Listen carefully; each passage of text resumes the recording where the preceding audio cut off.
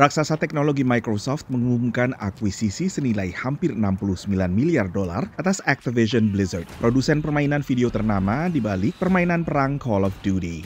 Activision Blizzard is the largest North American game publisher, and so for one of the platform holders to acquire the biggest publisher means that now you have this powerhouse of content and distribution.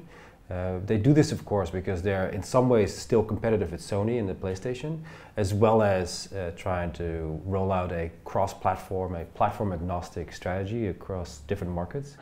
Setelah sebelumnya industri film dan TV menjalani konsolidasi konten, maka kini tren serupa sedang terjadi dalam industri video game. One of the topics that remains after this acquisition is, of course, what happens to the rest of the market. What happens to a publisher like EA? What happens to Ubisoft?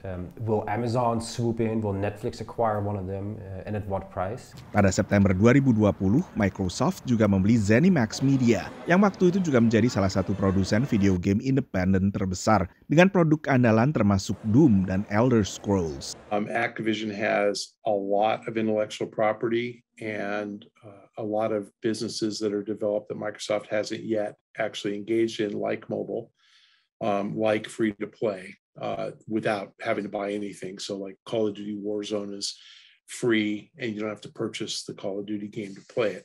So I think Activision's development talent allows Microsoft to perhaps take some of its own IP and exploit it in other business models like mobile. Forza Motorsport would be a good mobile game. Dalam industri ini, Microsoft dengan konsol video game Xbox bersaing ketat dengan Sony dengan PlayStation yang lebih banyak memiliki konten eksklusif. It's an open question whether the regulators will allow Microsoft to exclude PlayStation from the mix. And that's the part that could be an impediment to the deal getting done.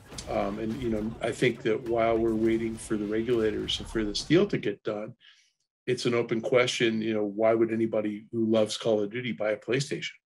And Sony's going to point that out.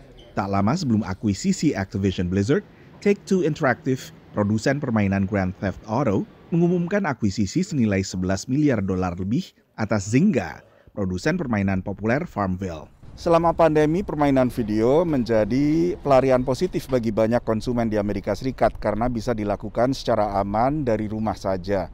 Dan penjualan permainan video meningkat tajam terutama pada saat awal pandemi. Menurut pantauan NPD Group, sebuah perusahaan riset pasar, penjualannya tetap meningkat selama 2021, yaitu meningkat sekitar 8% dibandingkan tahun sebelumnya. Dari Washington DC, saya Nova Purwadi dan tim VOA.